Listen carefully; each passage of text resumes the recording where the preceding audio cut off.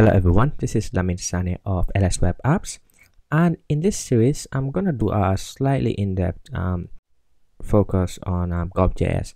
I already did a video wherein I touched on introductory principles of GulpJs, but in this series I want to go a little bit in depth and cover stuff like compiling SAS, whereas in the other video I just did JavaScript and just the basic of installing Gulp.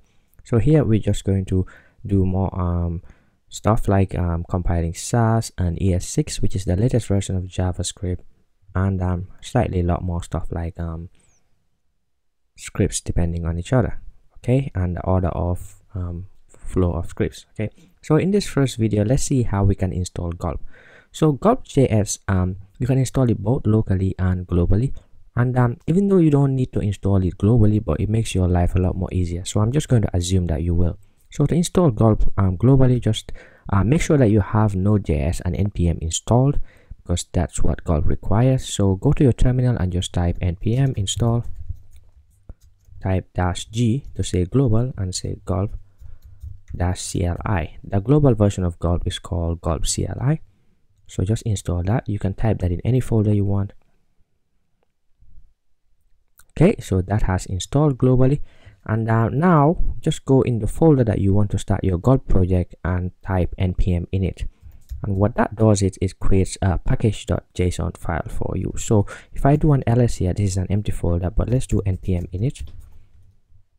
And just keep pressing enter. Right now we're not focused on what this means.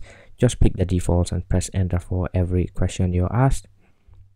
And then at the last part, just type yes. It says, is this okay? So I'm going to press enter for yes. And now when I do an ls, we'll have a package.json. So let me open that in my Atom editor by doing /. And as you can see, it's open here. And if I open it, you will see that it has all these things that npm init has put in there for us. So now let's install Gulp locally. Okay, as you can see now in this GulpJs in-depth folder, there's no npm packages. But if we do npm install -save dev, and then we just do Gulp, what that's going to do is it's going to add Gulp to the list of the packages here, and it's going to install it locally. So I press enter now. Let's see what happens.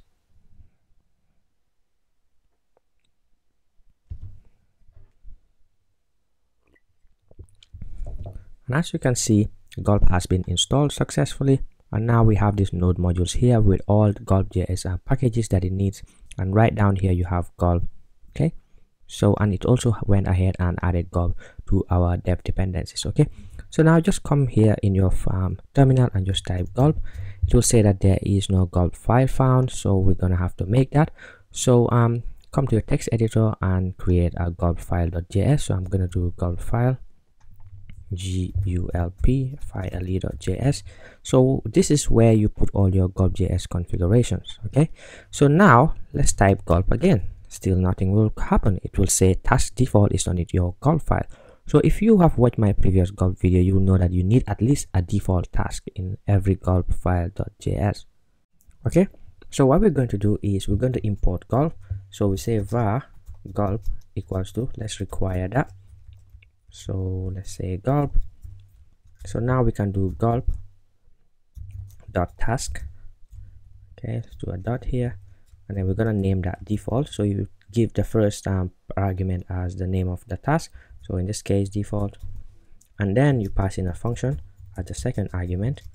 What that's going to do is anything inside here will be run when this task is run. So let's just do a console.log, let's say default task.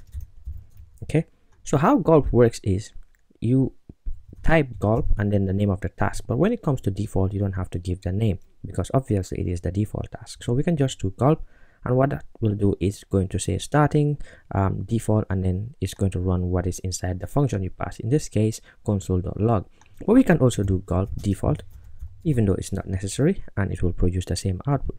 So let's create another task. Let's do Gulp.task, let's say scripts. Okay, so let's do inside here, and then log, so console.log scripts task.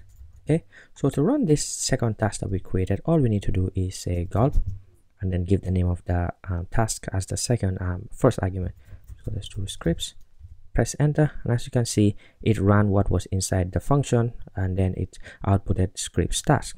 Okay, so that's how you create gulp tasks and run them.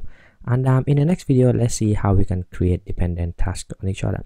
And I thank you for watching. I hope you're excited for this in-depth GulpJs course, and I'll see you soon. Cheers, bye bye.